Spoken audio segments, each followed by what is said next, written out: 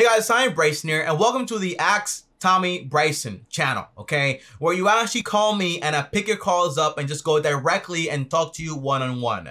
Now, if you guys are new here, make sure to go ahead and like the video. On top of that, also subscribe and hit the bell to get notified. If you guys want to join me on this channel, well, link down below to the calendar and sign up for free. That way, you can come on the channel and just basically talk to me about money, finance, anything you want to talk about. Now, let's go ahead and call Ray. Hello? Hi, hello, is this Ray? Yes, this is Tommy. Yeah, hey Ray. Yeah, it's Tommy. How can I help you, bro? Hey, first and foremost, thank you, and hope you and your family are well. Thank you, brother. Appreciate it. Okay, so jumping right into it, here is the question I have. So let me just kind of explain a little bit and then jump right into it.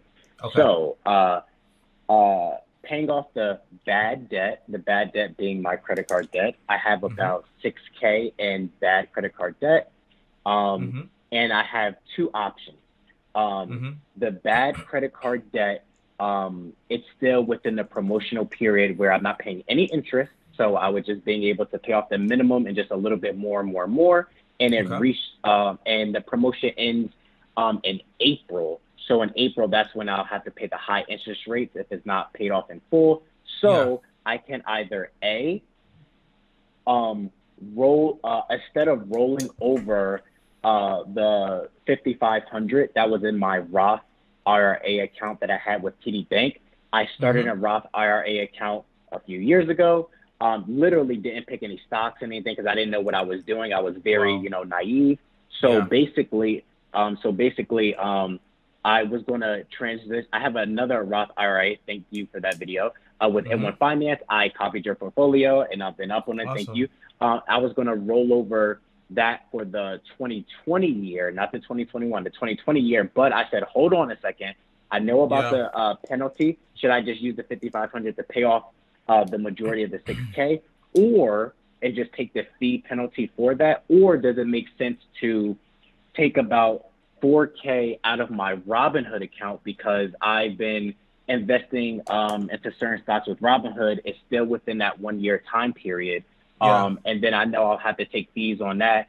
I'm just trying to figure out what makes more sense, using the $5,500, taking the fee penalty for that to annihilate my $6K in credit card debt, or should I take $4K out of my Robinhood account, pay the fees that come with that to tackle my $6K in credit card debt? That is my question.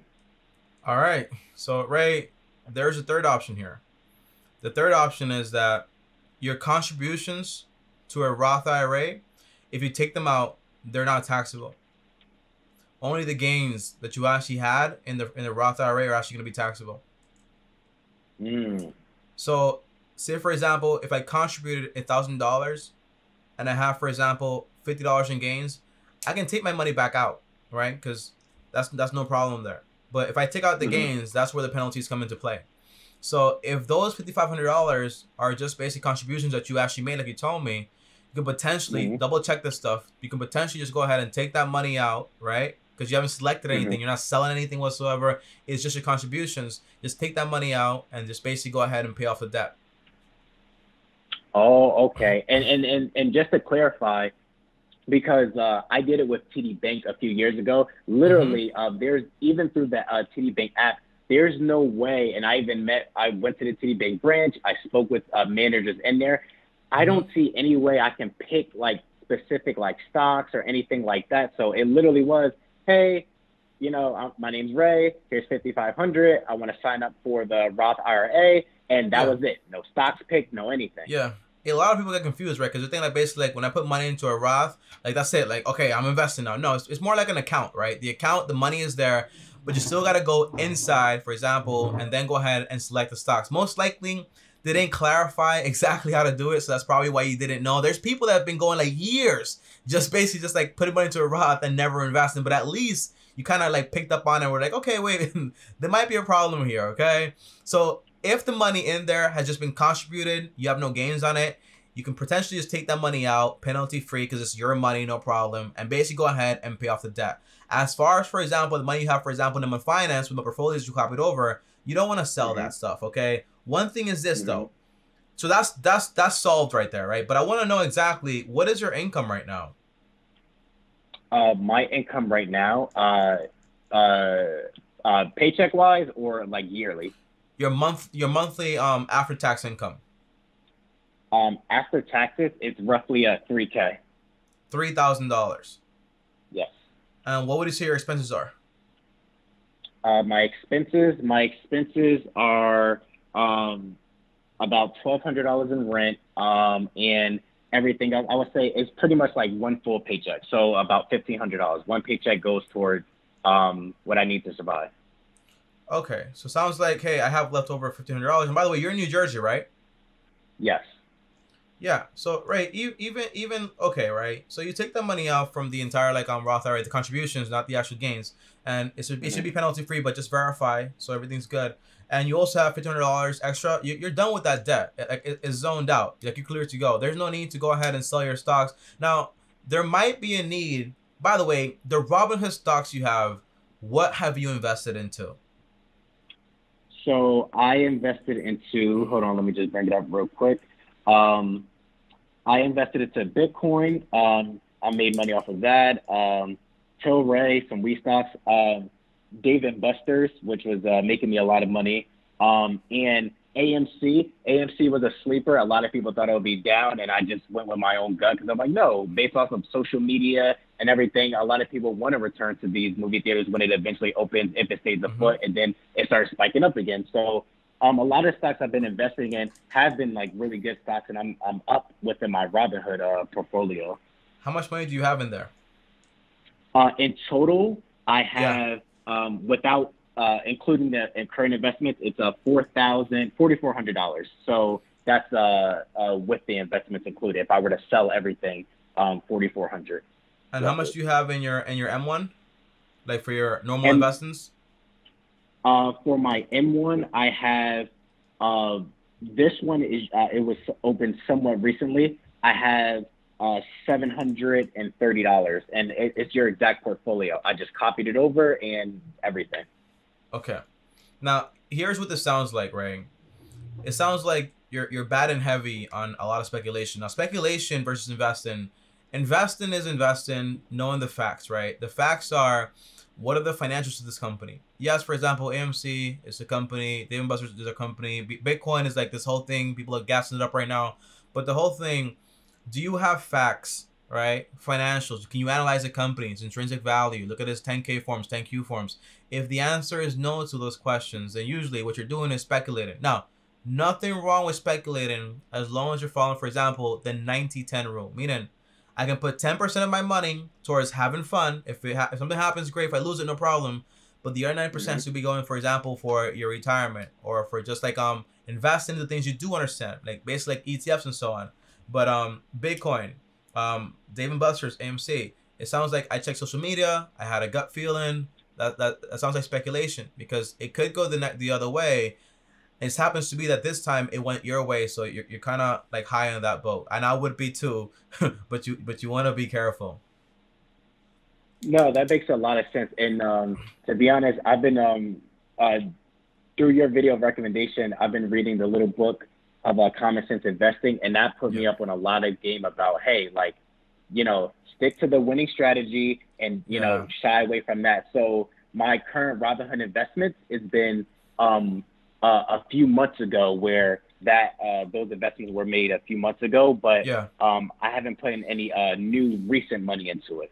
Yeah, okay. Okay, that makes sense. Okay. Now you have two options here with this money that is in Robinhood, right? You can either keep it and consider it speculation money, so you can lose 100% of it, or you can make a lot of money. Nobody knows what happened there. It's like a big risk. Nobody knows, right? Or you can take that money out and just put that money, for example, into your ETF portfolio or whatever you want to do. However, if you have that money in there and you want to have fun with it, I don't mind. Like, have fun with that money, $4,400. But you should be, for example, grabbing the bulk of your money and invest in it. Of course, after you're done with all the debt that you have right now. Okay, no, that makes I'm sorry? Yeah, go ahead, Ray. No, I was going to say that makes a lot of sense. And it sounds like, so do you think it would just be a bit more wise? Because I definitely want to keep the money I have invested in Bitcoin because based off of you and other people's videos and just a bit of research I've done on it, I do see it going up. So I definitely do want to keep and not sell my current Bitcoin investments. But for some of the other investments I have, do you think it would make more sense to just kind of liquidate that money and then put it into my current Roth IRA with M1 Finance? Yeah. Here's what I'll tell you. I can't tell you what to do with your money or what to sell or not to sell, right? Because sometimes things go good, sometimes things go bad. But here's what I would do with that money, right? I have, for example, $4,400 that I'm just gonna be having. By the way, you make a decent amount of money. Like $3,000 is a lot of money in New Jersey, anywhere. $3,000 is a lot of money. Your expenses are pretty low, also, right? So if you're making that much money, the answer is if you want to have fun with $4,400 and keep it in there and speculate, no problem. My thing is, if you're doing that, don't put any more money into it and just focus, for example, on building up your Roth IRA and, for example, like your normal taxable accounts, whatever you want to do. So I'm not saying, by the way, Bitcoin in a way is like this game, right? It's a game of I'm buying hoping that the next guy pays more for it, right? And it's kind of like if the other guy doesn't pay more for it and there's no new money introduced to it, then what happens then? If people start, for example, selling like crazy, the whole thing drops. And then what I don't want is basically, hey, my name is Ray. I put a lot of money into this stuff. Now I'm gone. Okay, I lost everything. I don't know what to do now. I'm homeless. I don't mind, though, if you have money in that stuff, but you're basically investing over 90% of your money, for example, into things you do understand. And if you read that book, the little book about common sense investing, it'll teach you a lot more just about index funds and why they're actually the best strategy. Because people that are picking stocks, usually they're not winning. It just happens to be that we're in a kind of like in a little section of history where people are making a lot of money with speculation, just like it happened in the past before. Like, okay, like the whole roaring 20s or whatever, people make a lot of money. But when things are going good, everyone thinks it's gonna last forever until things don't last forever. No, absolutely. And I really love how, and thank you again for that recommendation. I love how they're drilling that home and saying like, hey, don't take my word for it, and just giving a bunch of different other people of like the financial goats of don't try to find the needle in the haystack, just buy the haystack. Yeah, exactly.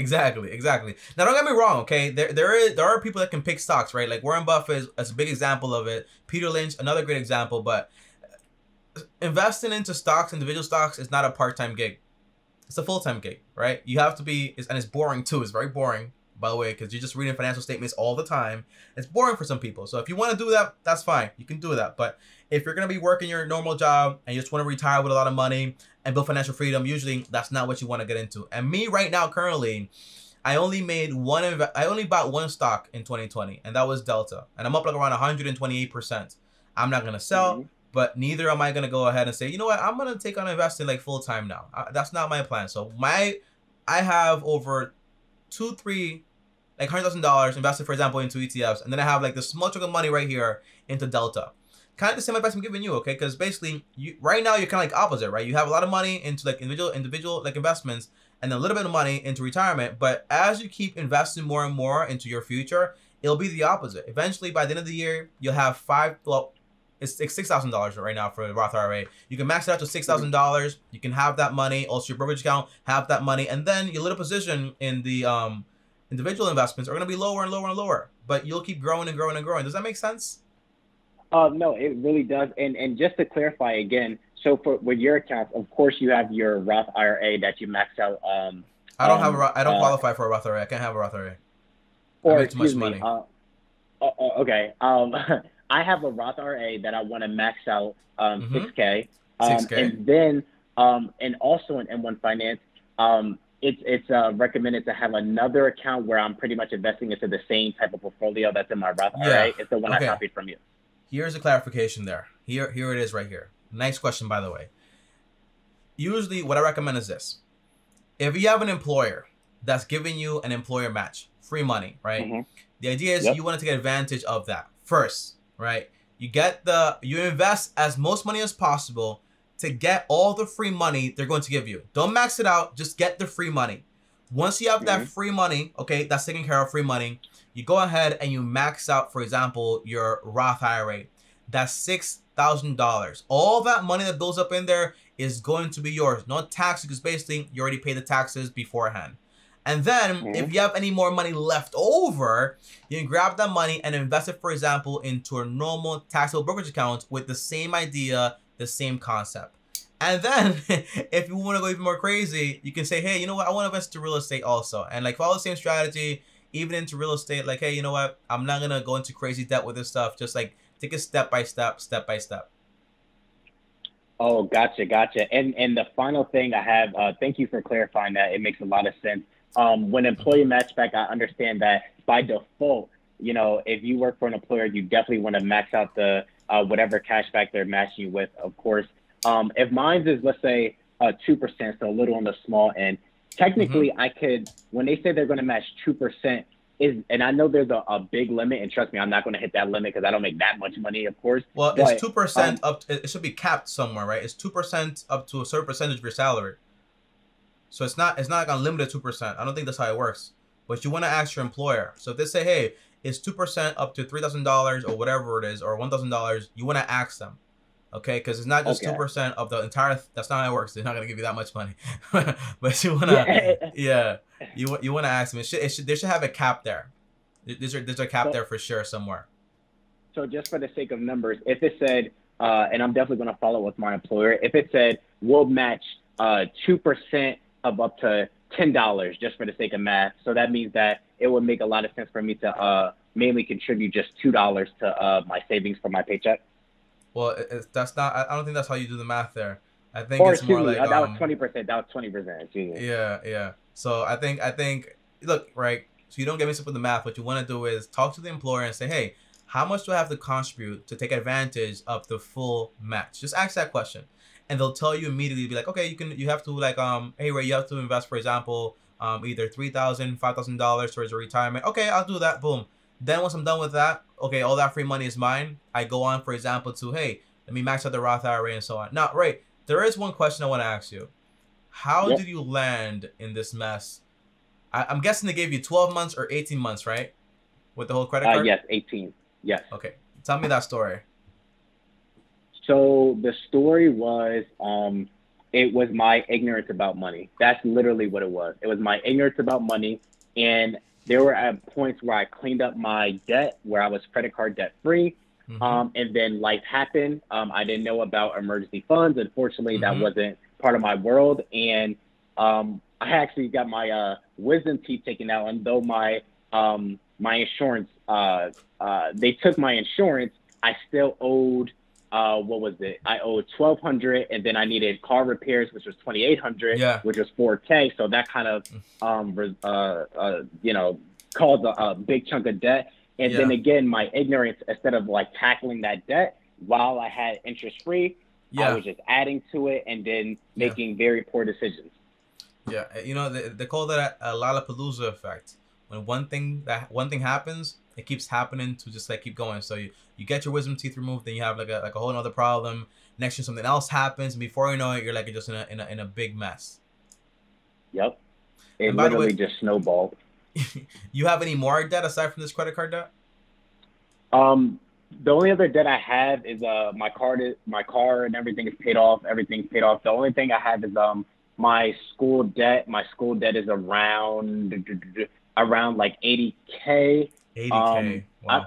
I'm doing loan forgiveness. So on my 10th year, they'll wipe away my debt for free. Like I'm currently a part of that. And if by this I was playing around and wipes it away completely, that would be good as well. But right now, I'm still doing qualified payments of $0 because it's on hold for now, which is really good. But regardless, by the 10th year, my debt will be wiped away. Okay. I mean, that's. Do you like the job you do now? Absolutely. I'm a mental health therapist. Yeah, so look, man, that sounds awesome. If you, I would say, 'cause, you know, it's a big sacrifice, right? If you hated that job though, Ray, and it was like 10 years just to get it forgiven, I would be like, hey, maybe you want to reconsider that, okay? But if it's 80K, you love the job you do, you'll pay like probably like the minimum on it, and you'll be done, for example, in those 10 years. Like, there's no big problem there. The credit card debt, you can probably wipe away. Do you have an emergency fund currently?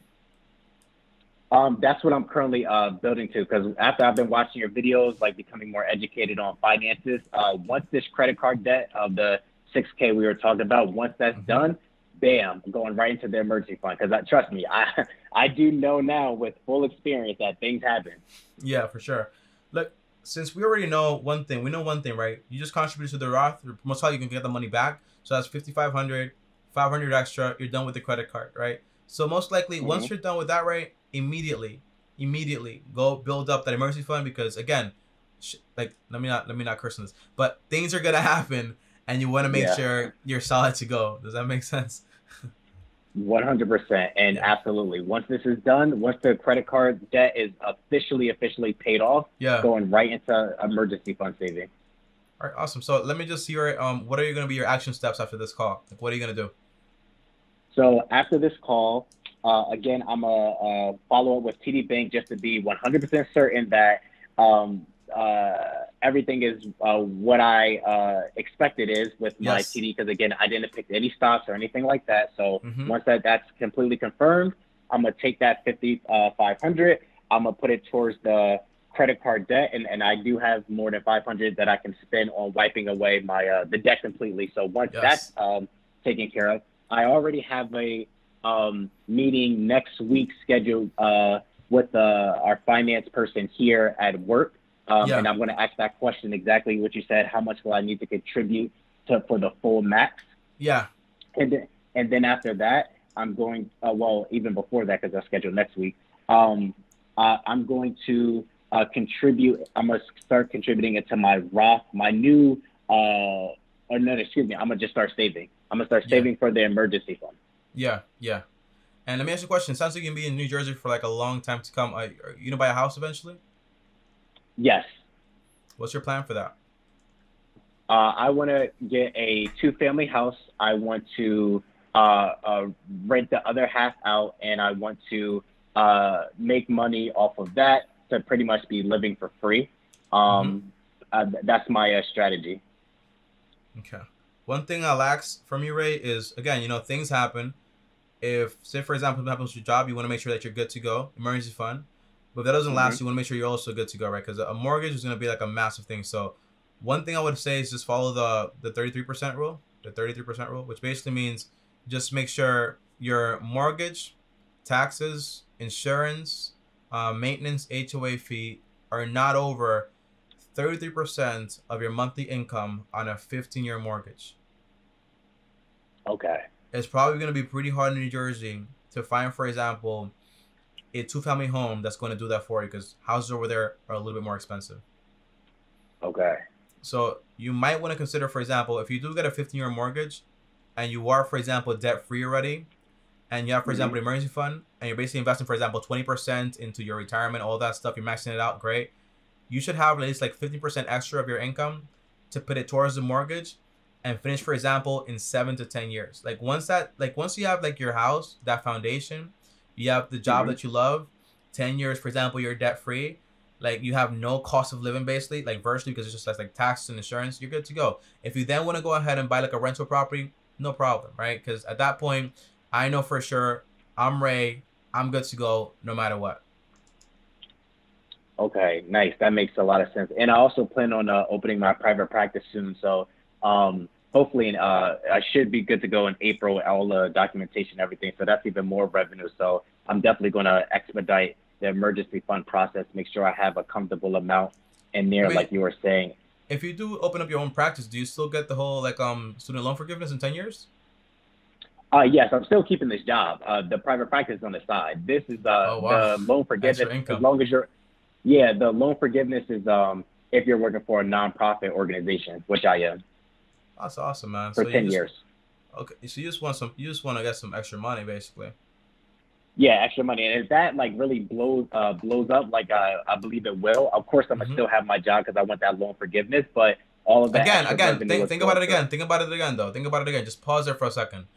If my name is Ray and I started a business and this business I actually like more, and I can basically give up the whole like 10-year thing plan, I can let go of that, pay the student loan debt off, and I have my business pay me a lot more money. Don't get trapped, for example, like on that 10-year thing when you're making so much money and potential over here too. So just always reassess and weigh the options over. Don't get so trapped into like, oh, I got to do this for 10 years and then I get that loan forgiveness or whatever. Okay. Thank you for that. That definitely made a light bulb go off in my head. Thank you for that. Yeah, always reassess. Always reassess. All right, brother. You have any more questions? No, that was it. You've been a big help. I definitely appreciate all the content that you make, and keep doing your thing. Thank you, brother. Have a good day. You as well. Fun. Bye. All right, peace. I will do. Bye. All right, guys. So, you know, one thing I love, guys, is somebody having this massive problem, and all of a sudden, I tell them one thing, and they're like, oh, so that's how you solve it. Like, that little light bulb. I love when that feeling actually happens. So, Ray, shout out to you, man. You're in a great position right now. Well, not like the best position, but at least you can go ahead and wipe that debt off, which is very important. And once that's done, you max out everything. You do everything you have to do with your investments. You buy your property, you start your practice, all this stuff. Just make sure don't take on too much leverage, because it's kind of like, hey, I have $6K in credit card debt. I don't like that, but I'm going to, like, for example, having, for example, a $400 to $500K mortgage for the next 30 years. Most likely, you're not going to like that either, okay? So be very careful with that. And by the way, for most people that tell me, Tommy, you know what? I want to work this job for 10 years or whatever. Like, I can get like student loan forgiveness. Usually I say, hey, reconsider maybe. If you don't like that job and you can go somewhere else, make more money, pay that off, be happier, why wouldn't you want to do that? Okay, so I'm always very, very careful with basically dependent on companies and like government policies, all that stuff, to then go ahead and take action. In 10 years, that's, for example, what is that's like one president now, Biden's still there, maybe if he wins again, and then maybe like another organization. Okay, you never know what the heck is going to happen. So always take it step by step and be careful. And one last thing I did not mention was this, Ray. If you are gonna have this debt, for example, like once you're done with it and you want to keep that credit card, just put a small bill on it and cut the physical credit card. That way you don't use it again. But guys, overall, that is about it for this video. If you want to join me on my next call, well, join me down below. The link is there. I'll see you guys tomorrow. Thanks for watching. As always, like if you liked it. On top of that, also subscribe, hit the bell to get notified. And if you guys want to text me or talk to me one-on-one, join me at Patreon, link down below, or send me a DM on Instagram at Tommy Bryson. And if you want to watch another call, well, here's that call right here. On top of that, click my face right here. See you guys tomorrow. And as always, peace.